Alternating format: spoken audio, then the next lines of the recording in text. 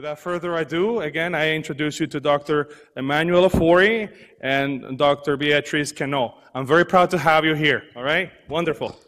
Thanks for having us. So you can start.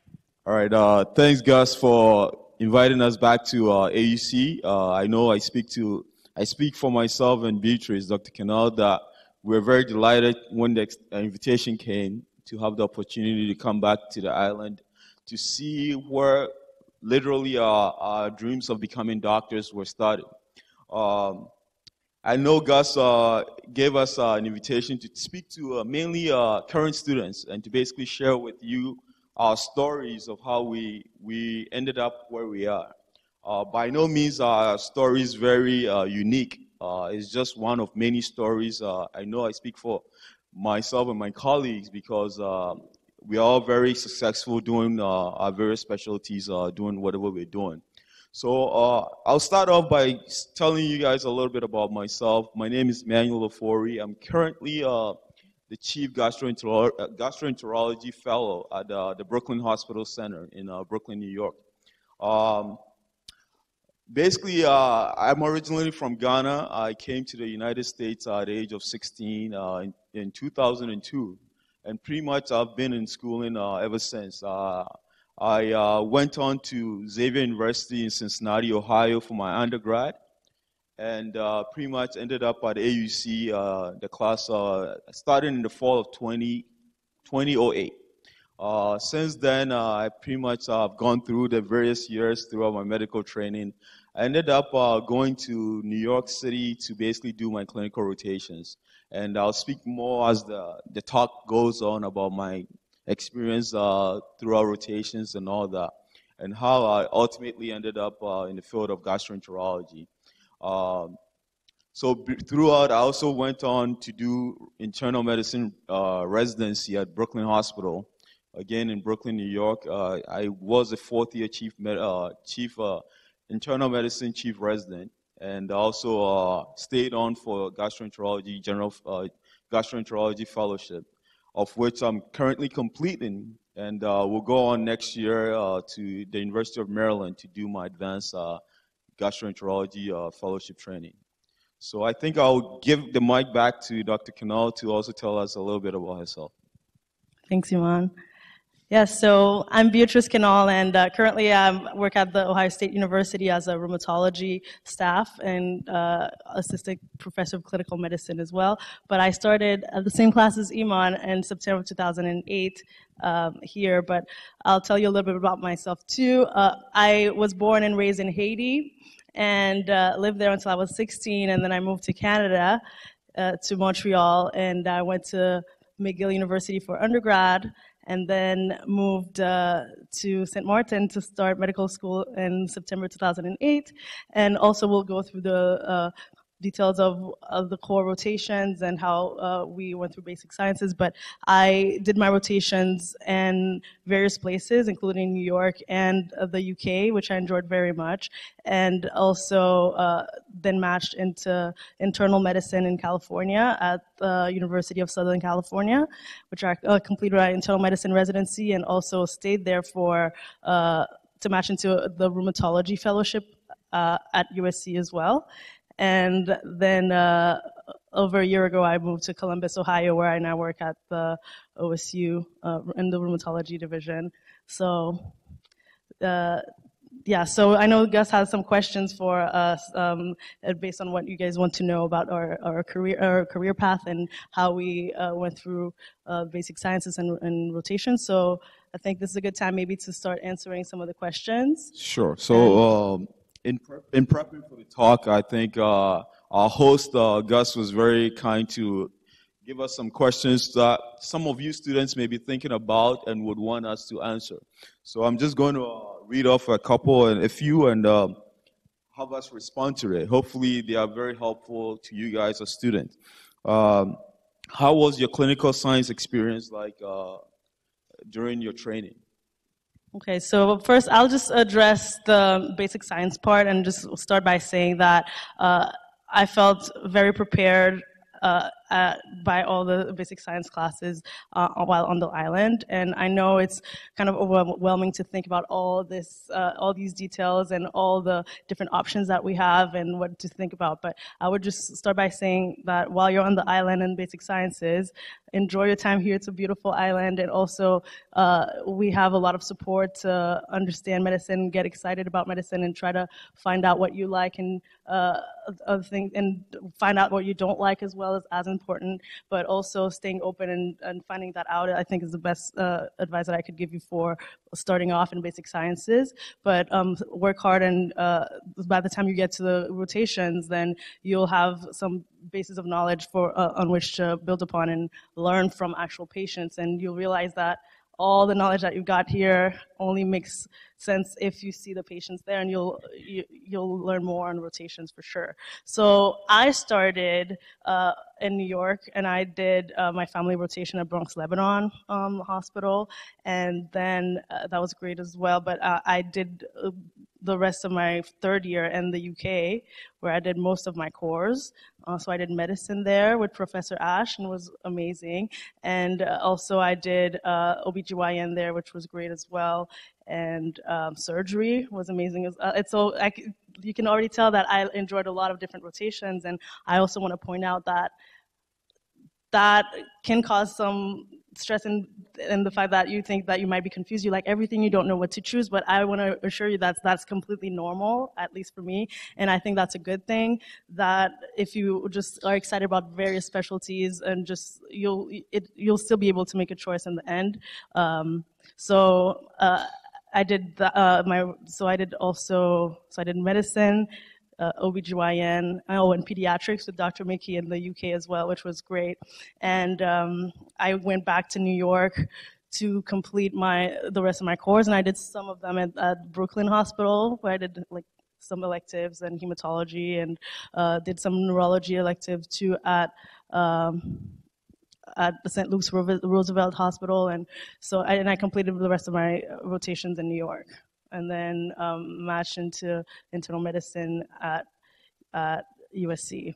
But so the clinical experience was varied and in different locations, but I think that you can learn a lot about all the sites that UC has to offer, and I understand that you have even more sites. So whereas I know some people would rather stay in one core site, but I would be an advocate into, if you can and if you're interested, please do not hesitate to move around a lot, and you can learn and have different connections and make friends all over the place as well. I think it was a good decision for that too.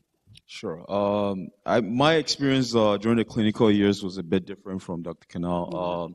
I stayed mainly in New York City. I rotated over throughout the various hospitals in New York. I remember doing most of my course at Brooklyn Hospital in Brooklyn. I did surgery rotation at Staten Island University in Staten Island. I did some electives at Nassau University Medical Center, and I did family medicine at Bronx Lebanon. So I say all these sites to tell you that along with the variety they provided, they gave me a sense of adaptability as I went on. Especially now as a fellow and having rotated in 3 different hospitals, I find myself very used to the various hospital systems. Every hospital has a different culture within itself, within which they practice. So clinical years were very anxious times for me as a medical student, partly because, it wasn't in one particular hospital where you can just, get used to the hospital and just go about your business, or just seeing patients and all that. I think, looking back though, I think the variety in various hospitals kind of made me very adaptable in life, and actually has proven to be a strength and an asset throughout my career going forward. So that's what I would say about my clinical rotations. I'll just add on to that maybe. So, and if you know that about yourself, that you would rather be in one location, then it's good that there's options for that at AUC. I know you can do all your courses in one place too, but you can also mix it up. And so, for example, me being in the UK, so I did a lot of my rotations at Ealing in third year, and that provided what you were saying about the stability of just having one hospital and one culture to adapt to and know people through the various rotations, because sometimes it's just a rotation for 6 weeks at a time or 12 weeks at a time, which can go by really fast. So having been at Ealing for a lot of different kinds of rotation was nice to have that stability. But I agree with you that varying the locations and the different cultures and the different mentors that you may have and friends that you can make and all the different patient populations and learning the pathologies that are specific to each location, I think that was very invaluable as well for learning through the clinical rotations that AUC offers, but also, as Iman says, for your career in the future. And as you can tell, I've moved around a lot, but I think that was always a great learning opportunity and very fun as well. Yeah, and I mean, looking back though, I wish I'd done the UK experience, because I do think that it would have given me an opportunity to have lived in Europe and really studied in Europe and really explored Europe. So that's one regret I have about my clinical science rotations. I wish I'd taken AUC up on the opportunity to study in Europe. Right, and I'll say also as a Canadian, I was particularly interested, and I think that was the main reason that I originally wanted to go there, to experience a different medical system and see what it was like, and I think that was invaluable as well. And I get that question a lot about if you want to match into a specific specialty. Normally the thought is that you have to do it in America, but I actually didn't do any of my medicine rotations, the cores, and well, actually I did one core in America, but I didn't do my medicine rotations in America, and I matched into medicine, so. Sure. All right, we'll go on to the next question, which was, have you experienced different treatment as an IMG candidate? This was, personally, for me, this was something that I was very concerned about as a student. Having to go to the Caribbean, come to St. Martin for my medical school training. And truthfully speaking, it's a matter of the mentality that you as the individual have towards that. During my clinical clerkship and all that, you would rotate with other IMG candidates and also other U.S. med school students. And it's also, I think, if you do have the understanding that you did get a quality education in AUC and you're very adequately prepared to be wherever stage in medicine that you are, it should give you confidence, not necessarily any sense of inferiority or anything going forward. So I'm better now than I was as a student, and I'm basically here to tell you that not necessarily.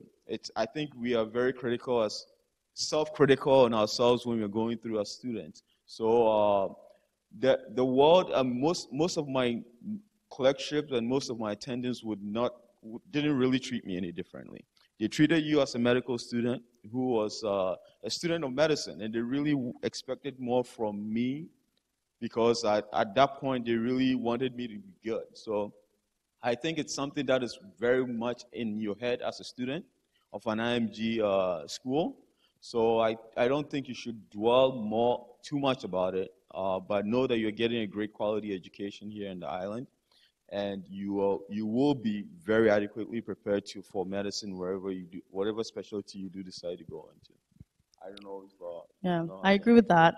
But to answer the question, short answer is I did not experience any problems just being IMG, and I would add, so in my clinical rotations, no. And definitely in the UK, I mean, I don't think that they would know that they necessarily knew the difference between IMG or just American students. They would call American, and I was like, I'm actually Canadian and Haitian, but no. So everybody was very welcoming, and definitely that was not a problem at all in the UK. In America, in New York, I think there's so many students, and that was helpful that there were AUC students that had gone through these sites before, and they would say that they would have had good experiences with us. So I didn't I didn't have any problems with that at all. But I would also add that on the interview trail for residency, that it always turned out to be a positive thing. I've never had it turn into a question of why did you, they ask, but if you answer in a way that's truthful, and it ends up being more interesting and showing that you're perseverant, and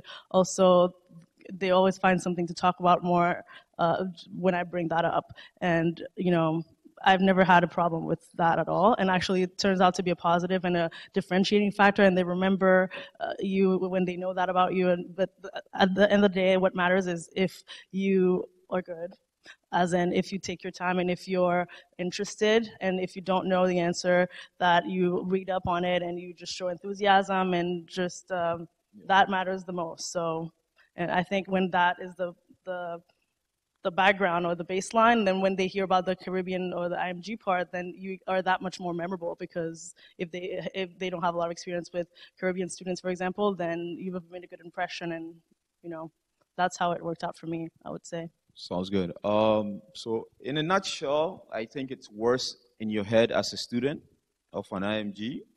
Yeah, so I agree with that too. And as a Canadian IMG, that needs a visa to work in America, and also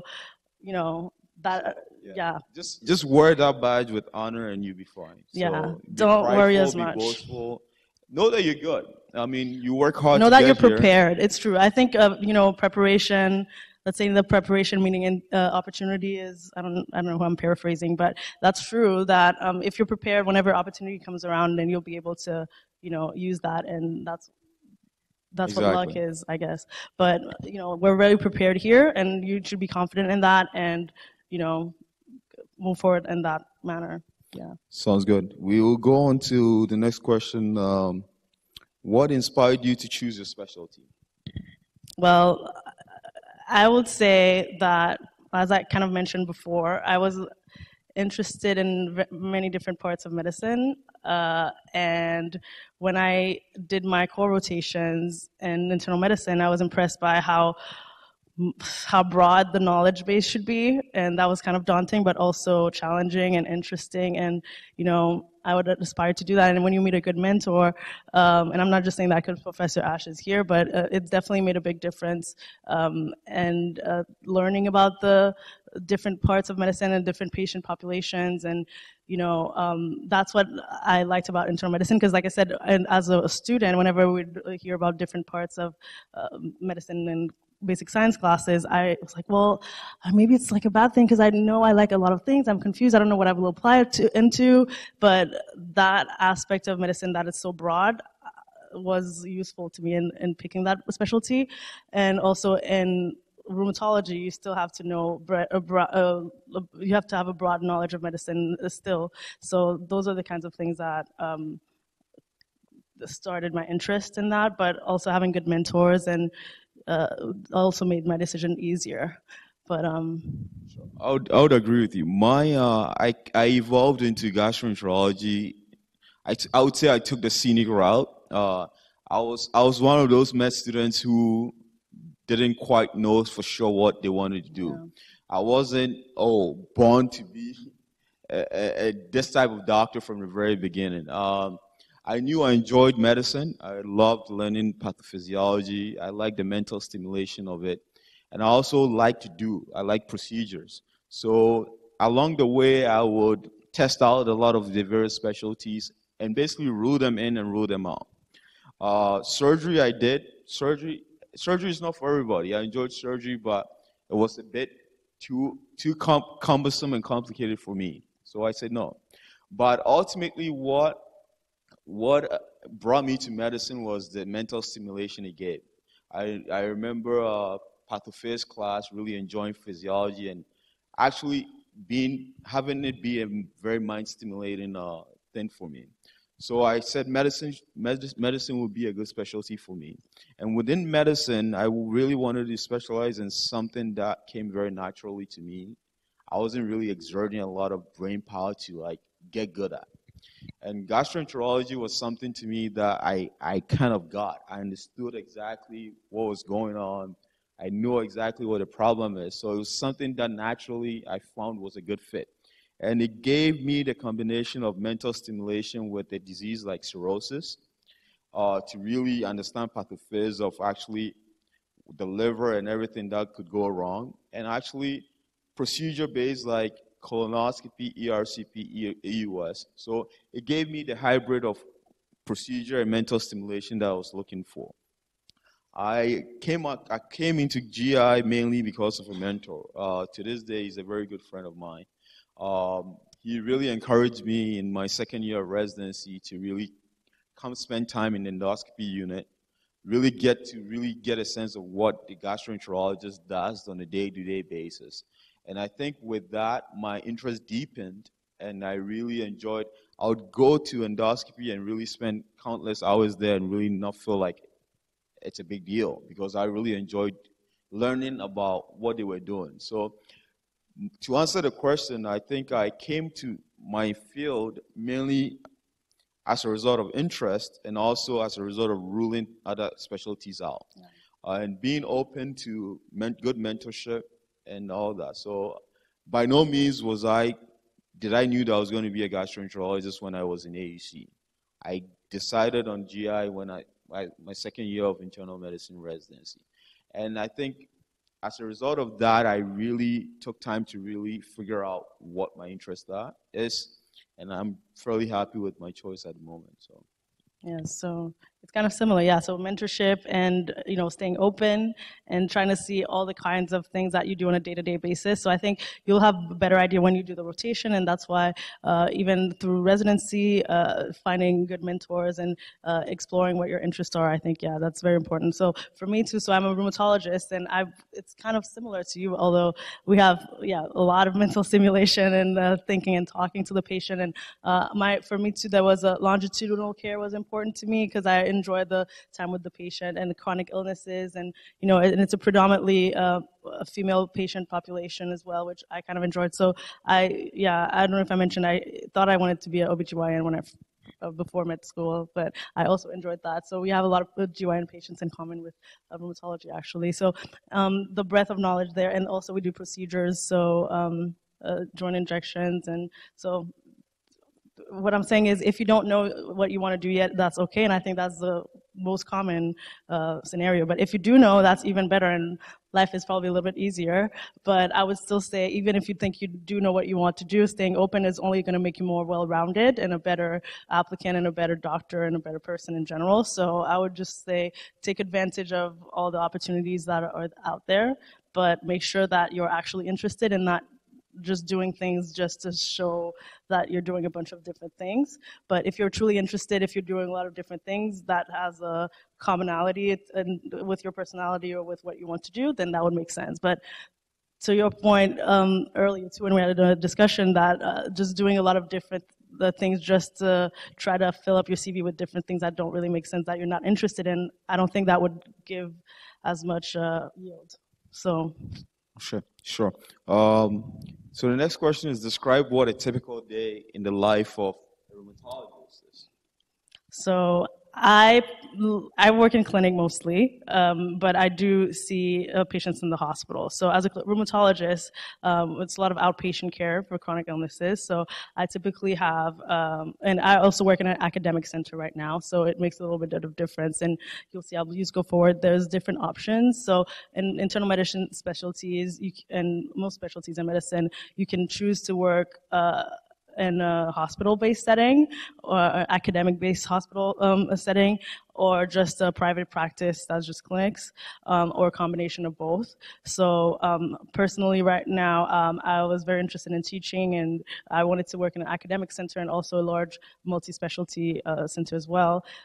So my day-to-day is, I work right now 4 full days of clinic a week, and we have, I'm on call at 2 weeks at a time in the hospital as well. So after clinic, I see patients in the hospital when we have consultations, and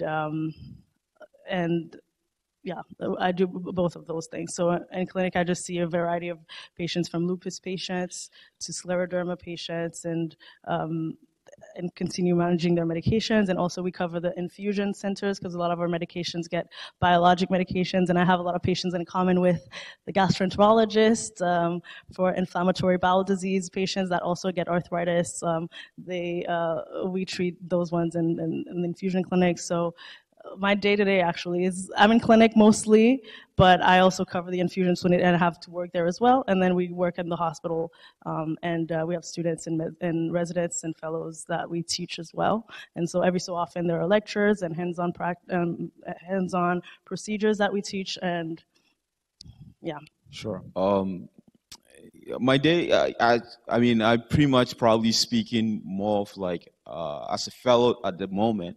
But as a current third-year fellow, third-year GI fellow, my day usually starts. These days, I'm scoping a lot, so I'm in the endoscopy unit quite often, and my day usually starts around 8 a.m. I would go in, and usually either the night before, an hour or two before going in, I would have read up on my patients that I'm going to scope for the day. Ms. Jones is coming in for a colonoscopy for whatever reason. That way, there's some form of thought before going to do the procedure, what to expect and what I'm going to need. And so usually around 8 o'clock, we will go to the endoscopy unit. Usually the first few patients will be there, getting triage, getting ready for the procedure, say hello, do a quick HMP, and go into the first case. And depending on what the case is, it could be an upper endoscopy, it could be a colonoscopy, it could be endoscopic ultrasound or an ERCP for gallstone disease, biliary disease. So depending on what the case is, it could take anywhere from a good 15 minutes to 30 minutes of procedure to anywhere to a couple hours of the procedure. So depending on the complexity of the patient. And usually, I think for the most part, for academic GI, you are probably scoping 2.5 to 3 days a week. And the other days, you're in the office seeing patients, trying to do follow-ups, schedule patients for procedures and all that. And then your day literally ends to the last day, to the last procedure. Mm-hmm. So it's not like a set in stone end time. So sometimes, depending on the day, you could finish around 5 p.m. Sometimes you could go as late as 7. But it goes back to my point I said in the beginning. If you enjoy doing what you're doing, it really doesn't matter how long you're doing it. But there's a sense of work-life balance to it. But some days you do have an emergency with like grandma who swallowed a piece of steak that wouldn't go down, that you'd have to urgently go in and try to relieve the obstruction. Or you'd have an upper GI bleed that it's an emergency.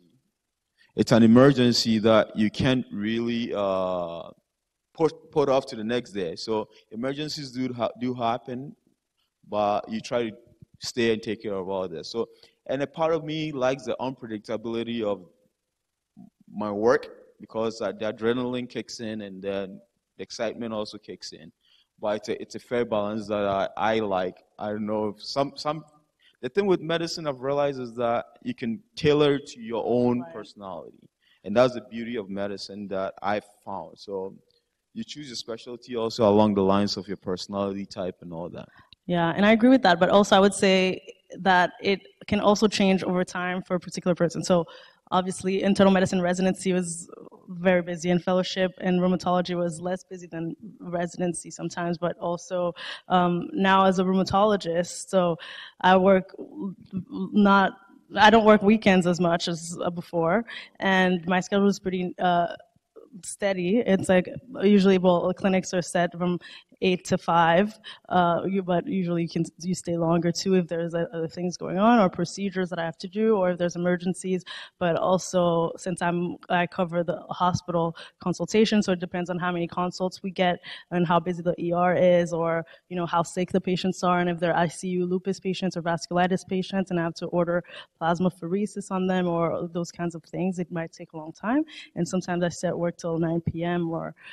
But also what Iman says is very important. If you enjoy what you're doing, it makes it all worth it. But you don't have to know that all those details of what your day-to-day life would be right now. But when you'll be on the rotations and you'll be exposed to what a day-to-day life of your attending is, and you can ask them questions. And that's why I also stress it's good to have a good mentor and also have varied experiences, and to see how, because not all gastroenterologists, I'm sure, have the same experience. And even in rheumatology, I mean, most rheumatology practices are outpatient rheumatology and schedules that are more steady. But I have a lot of other friends that just cover the hospital more, and so you can vary that as well. And also as internists, it's really nice that we're double boarded. So if I want to keep up with my medicine, or I just want to make extra money or moonlight, or I could always go back to the hospital and do hospital medicine, or there's some other job opportunities that I was considering even last year, just working primary care, even after a rheumatology fellowship. If that sounds good, you can have a mix of both and tailor your lifestyle to what you want. And even as gastroenterology, you could just decide to do that too. So no matter what the personality, in medicine you can find something that would fit. Exactly. So the takeaway with that is by no means are we saying this our day-to-day activity is the rule. There are a lot of variations, and you'll find that gastroenterologists in Idaho practicing very differently than a gastroenterologist in New York. Some gastroenterologists are doing outpatient only, some are doing inpatient only, some are doing a hybrid model. So that's the beauty of medicine today. You can kind of like tailor it to your own fit. Yeah. And some people only like private practices, and some people only like hospitals, hospital-based clinics. So even within outpatient, there's different kinds of outpatient.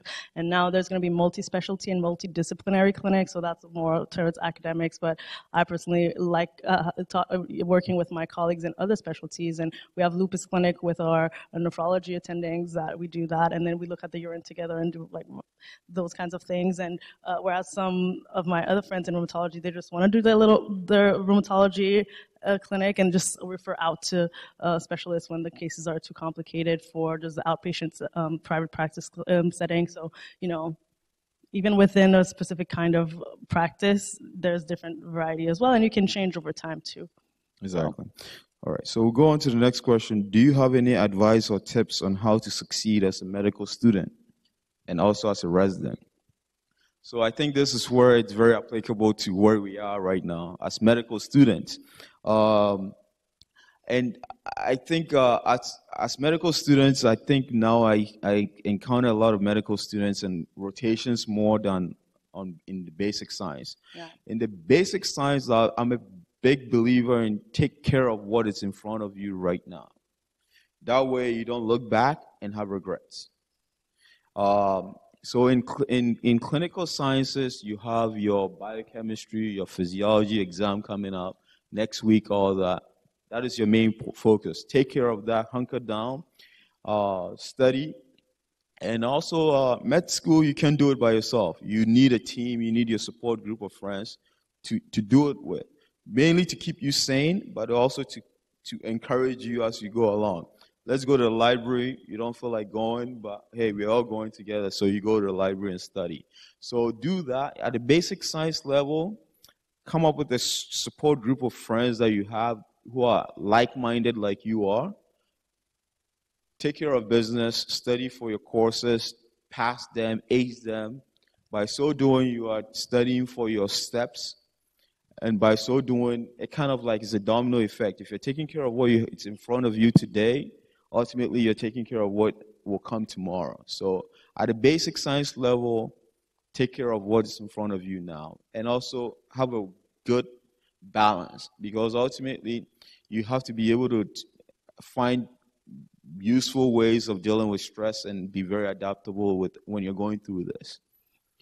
Yeah, I think that's very important. I agree with everything you said. And also, and to tie in with the question that we asked about earlier, as being treated differently as an IMG, or although we said no, but I mean, we also get the confidence by knowing that we are prepared as AC students, and you know what the pass rate of the USMLE is, but also, you know, having passed your USMLE with high grades as well is very important to just, when you do get the self-doubts, you know, you can at least rely on that. And also, that's the most important thing that residency programs do look at. So now we're on the other side, and we interview fellows, and well, I don't interview fellows. I am a fellow, but yeah. I do interview. I was a chief resident, so I do interview for residents. Yeah, but you do that. interview the new fellows coming on too. Exactly. You know, if you don't want them to be there. Talking about interviews, we are going through our fellowship interviews for next year. So as chief fellow, I'm part of the selection committee. So you know, we in the interview process, you know, it is really a tool to differentiate, and there is really a cutoff for USMLE step scores, and in a way I think that's also positive. So just the fact that we can ace the USMLE so well just being by AUC, then there's no question that we're good enough or whatever it is for the next steps in residency. And you know, so I would say that I agree with Iman that right now in basic sciences at AUC you should just focus on your classes and learning the best you can, because there's some things that, you know, in basic sciences, you won't see all the things that you study right now in your rotations, but in residency, you might remember, oh, I remember like studying this with Professor so-and-so at AC in the island, but I'd never seen a case until now, you know? So it's very important still, and you might think it's a lot of like words or genetic conditions that you will never see, but you do see them, okay? So, but also, like Iman said, it's going to help you study for step one. Just if you do a good job day to day, then you'll have less to do in the end, and you'll already know your material in and out. So I would say do that. But to your point too, enjoying the island and managing your stress, and also self-care, I think is very important. And it's not like they teach, well, they didn't teach me that in school before, but you know, self-care, and as a physician, you'll see how important that is to deal with stress and avoid burnout. And that's a very real thing and a skill that I think is the most important, because we know a lot of physicians actually that, you know, they're great physicians, but if you can't manage the stress, or if you don't have time for self-care, you don't make it a priority, then, you know, it ends up not being fruitful if you don't take care of yourself first. So learning these tools at all the steps through med school, through residency, through fellowship, and all of that, I think is very important. So I agree with you for that. And AUC is a good place for that, because you can really quickly just have a little 30-minute break and you're at the beach already, and you can clear your mind and go back to studying for the 10th time, the same thing, you know? So enjoy that too. Awesome. So for the clinical rotation student, these are students that I kind of, still Brooklyn is one of our sites that we have AUC students rotate at. And so I still happen to have the opportunity to interact with clinical rotation students.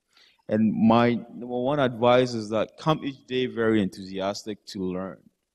Because as a fellow, it's very helpful when you have an enthusiastic student who wants to learn, for me to equally give back with that level of enthusiasm.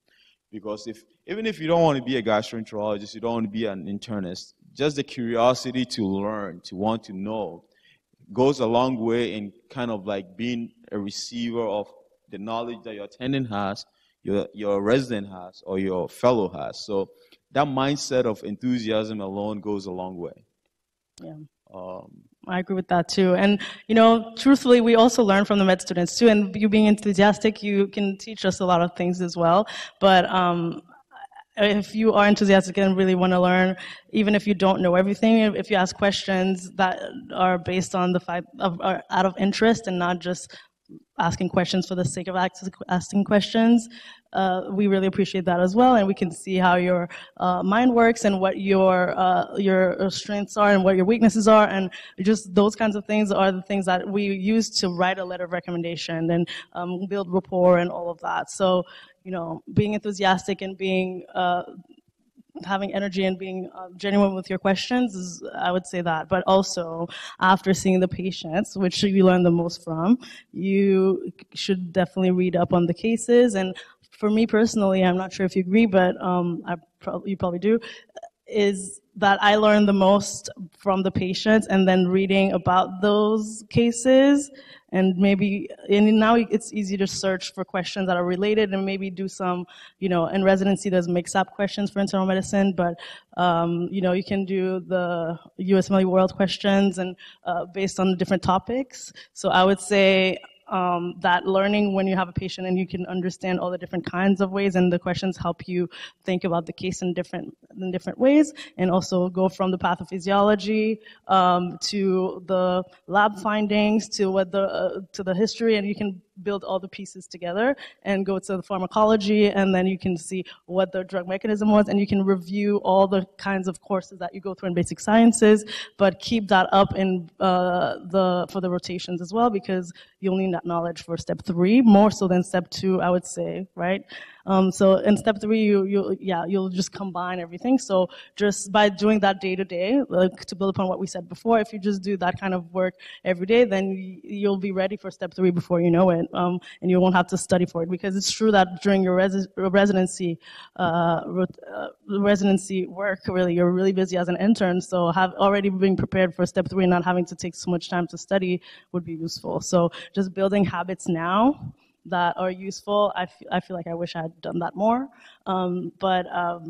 Just when you see cases, just read up on that topic more and all the aspects that you can learn from it, basically from one case, and then you'll remember more, I would say. So exactly. I mean, just to add to that, take interest in your patients. Ultimately, take genuine interest in it. Because ultimately, your exam questions are going to be cases that you've seen throughout your rotations at some point. It's a matter of whether you took the time to really take interest then, to really slow it down and really study that patient. So take genuine interest in your patients. They are your greatest teacher when on the rotations. Go home, like Dr. Kenol is saying, go home. If we saw a patient with asthma in the inpatient, go home and read on asthma for 30 minutes. Come the next day and have questions. Oh, Dr. Ofori, I was reading asthma. I didn't quite understand this. Could you help elaborate? If you ask me that as a student, I'm very excited, because I'm like, you went home, took the patient care to heart, read up on it, and now you're coming back with some questions. I would give you a good an hour of my time, because you took that initiative to really want to know. That is what I'm talking about just take genuine interest in your patient and have the curiosity to come and want to learn. Yeah, I agree with that 100%. But I would also add that, take interest in the whole, and that's part of taking interest in the patient too. And sometimes they're here just because they're sick and they care more about something else. And they don't only need you to just be a doctor and fix what's wrong, but they also might need you to just listen to them, or just, maybe try to talk to their family for them, or just make a difference in a way that you don't even need basic science studies for. You just need to be another human being next to them and just help them through. And sometimes it's true that in medicine, especially in rheumatology, there's a lot of cases that we don't have an answer for, or there's a lot of chronic illnesses that are terminal, and you'll have to have difficult situations that we're not really prepared for in basic sciences per se on paper. But just being there, and if you're genuinely interested in just helping, and just you can maybe just sitting there and listening to them is what your best job could be that day, and not just reading about obscure diseases or genetic conditions and knowing the best answer, but just being there and listening could be all that you do, and that's even more important and more appreciated than that. So always remember that you're learning, and not just using the patient's case for interest, but also just for your own personal growth. For your growth and for their personal needs as well. So always ask questions. Always ask questions. If it comes to your mind, ask it. And find a tactful way of asking questions. On rounds, when I was a student, I used to be very mindful of the decision-making my attendants were making. Because otherwise, you could sit at home and read a book. But the book will give you CAT scan, X-ray, ultrasound, all on the same page, and not really give you guidance on which one to do first. So on the clinical rounds, pay attention to your decision-making that your attendants, your residents are making. Why are we doing an ultrasound instead of a CAT scan? because trust me, that's where your CK question is going to be like.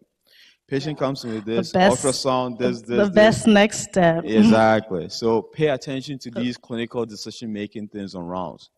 And almost act like a baby. Why? That's where you're going to get a lot of bang for your buck on clinical rotations.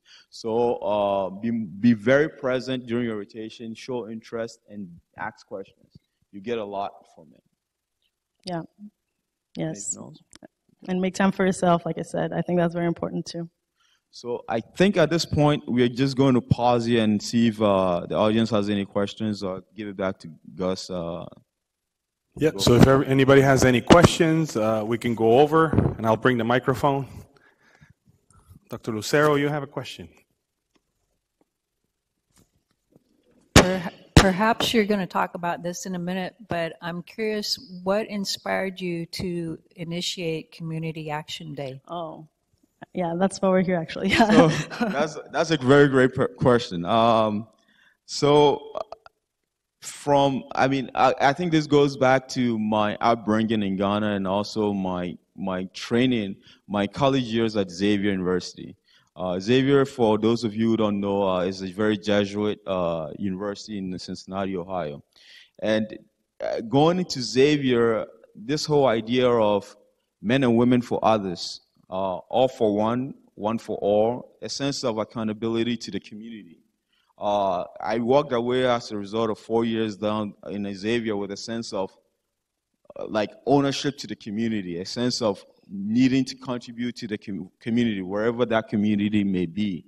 And on Xavier's campus, there is a similar event where one day out of the semester, the whole idea of having multiple volunteer sites for the student body to volunteer in, Xavier has a very similar event there on its campus. So when we got to AUC, Beatrice and I had somehow, I think, along our conversations and us, we got a sense that we are, as an average student on AUC's campus, then there was a disconnect in terms of a sense of contribution to the community. There was a sense that we just came here for clinical rotation, for basic science, and then 15 months later or something, you just ship off right back to the States without any sense of contributing or belonging to the community.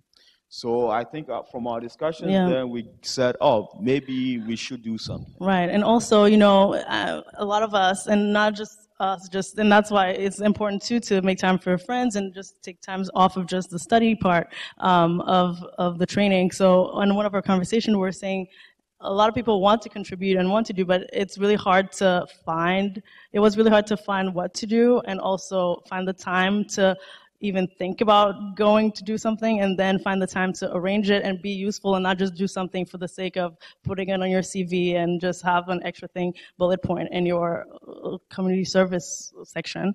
But also, you know, so we were talking about that we kind of felt, not that we wish we could do something like that, or that we should continue our community service kind of things that we used to do in the past. And me growing up in Haiti, and always throughout my training, having a lot of teachers and family members that also emphasize contributing to the community. And a lot of us in medicine ultimately want to help, and what better way to just help a community at large, in addition to helping the individual patients, you know. So as part of a conversation like this, and then Iman brought it up. So it was basically Iman's idea, really. But we wanted, and he asked me what I thought about it, and I thought that was an amazing idea for all those reasons. Because number one, we don't have time to try to find the specific spot, and then also we kind of want to hang out with our friends as well, because all of us have the same stresses and want to just have fun together while being useful. But I thought that was a very good idea to have one day that we set aside, and we plan it out with the block exam schedule that we had. I understand it's changing now that you have different candidate exams, but anyway, at the time, all the semesters had exams on one day, so we would say that we could plan it out when we know that people don't have as much work to do, and also give a variety of options so that whatever your interests are, or however, if you like being outside, you could do the beach cleanup or something, or if you like being with kids, you can reach out and help the kids community, or if you want to work with different abilities, and there's different kinds of foundations that help. And also we learned, and we wanted to learn about the community in St. Martin while we were here, so I thought that was a great idea. So we started the process after we talked to Dr. Ashley, the late Dr. Ashley, which was really helpful in this as well. And Dr. Testa, Ron Testa, was really a really helpful member as well. And yeah, that's why we started, to try to help out, but also to make it easy for not only us, but yes, to make it easy for us as well, and make it easy for the rest of the students to have an impact on the community, and also to exchange with them.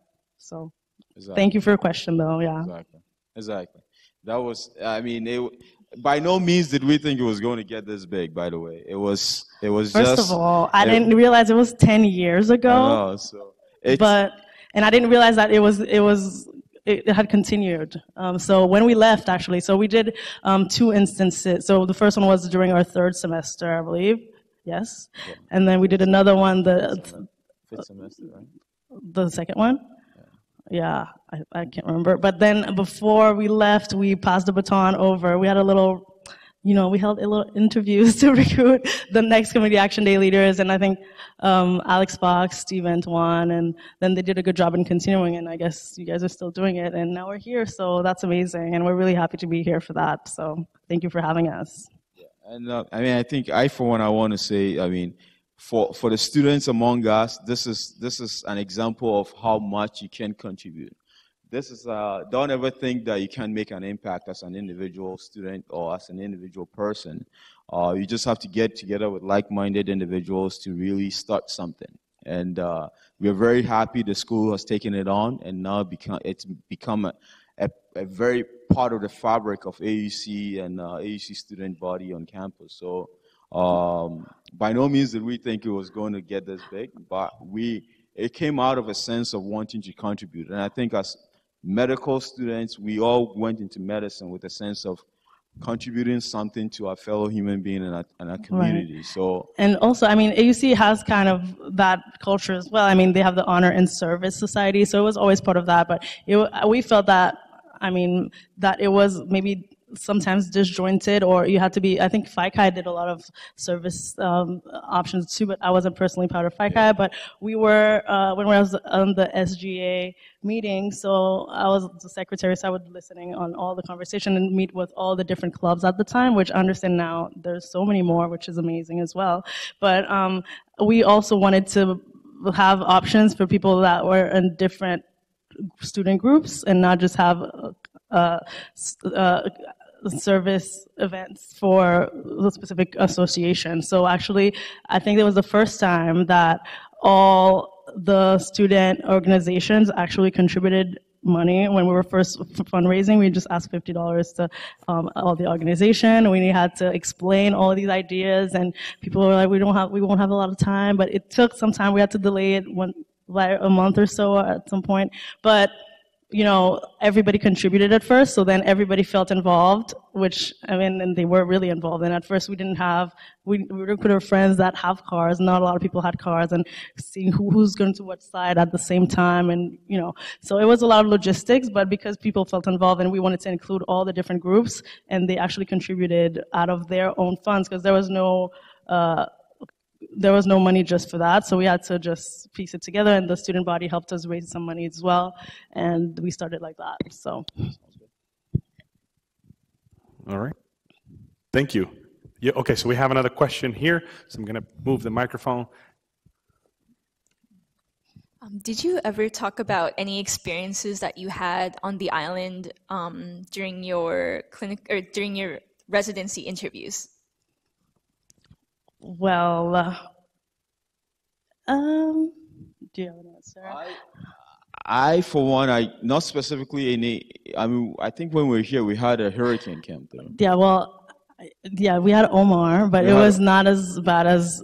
So the recent one? I saw my experience on the island as an experience of resilience and adaptability. Yeah. That's how I pitched it on my interview trail. I mean, the idea that having to leave your home country of maybe the U.S. or wherever to come to a new island solely on the hopes of a dream of you becoming a doctor. To me, if you're telling me that story on the interview trail, I mean, it's commendable. Right. So to me, that's how I saw it. And so some of you current students, just went through a hurricane here. Oh, yeah. That kind of derailed your whole studying. So if I'm going on the interview trail, I would definitely mention how much of that experience has basically contributed to your dedication to see your dream come true. So for sure, like I said, there's a lot of assets in your experience on this island and training here. You just need to talk to your mentors and see how to articulate it on the interview trail to really come off very well. Yes, and I mean, that was a great answer, and I agree with that a lot. And the fact that you are adaptable is very useful in medicine in general. I mean, even if we just look at the experience that AUC has available, just in my interviews personally, it was brought up that we had a cadaver lab, which a lot of med schools don't even have cadavers for anatomy class, for example. So that was one thing. But I agree with Iman, just going out of your way and leaving where you live to just follow your career path has always been a positive in the interview trail. And, you know, they ask questions about that a lot in a positive way. So now that you recently went through all of that, it can only help. And the fact that you're here is very commendable for real. So. Great. And do we have any other questions for Dr. Ofori and Dr. Kenol? Any other questions? All right. We have one more question here.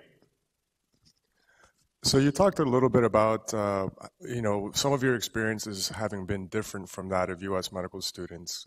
As far as in terms of helping to make your residency applications more competitive, what were some of the similarities to U.S. medical students that you would talk about? Like, for example, membership in professional associations or networking, research, going to conferences, things like that. So, I look back, now I obviously look back to my med school application, and I think it's very anemic. But that's because I've had the benefit of years looking back. But I mean, now outside of scores, I've been on a chief resident, and I've been on the other side of interviewing applicants for positions in residency. Outside of scores, we're looking for well-roundedness, and basically, I think I remember vividly talking a lot about my experience growing up in Ghana, my having to immigrate to U.S. And also coming down to the island. So that all throughout my application was a sense of adaptability and having to go through a lot of adversity. Not to say that, not to put a negative spin to it, but to say that in spite of all that, I'm here.